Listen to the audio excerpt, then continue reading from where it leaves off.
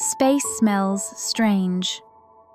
Astronauts returning from spacewalks often report that their suits carry a peculiar odor, something like seared steak, welding fumes, or gunpowder.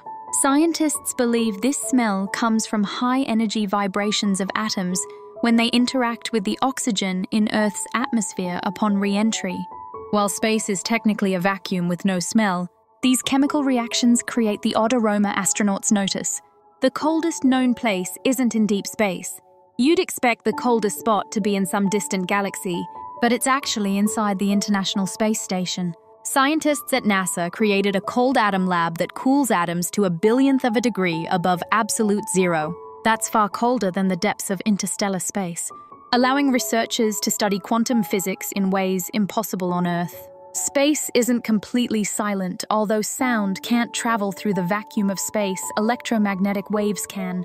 NASA has captured eerie space sounds from planets and stars, translated into audio frequencies. Jupiter's magnetosphere produces haunting whistles and crackles, while Saturn's rings emit ghostly hums. Diamonds may rain on other planets, on Neptune and Uranus. Extreme pressure and temperatures could compress carbon into diamond rain.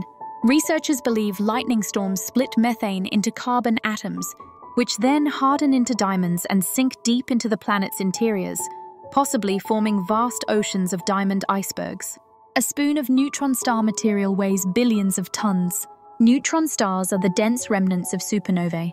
Their matter is packed so tightly that a teaspoon of it would weigh about 4 billion tons, roughly the weight of Mount Everest. This makes them among the densest objects in the universe, second only to black holes.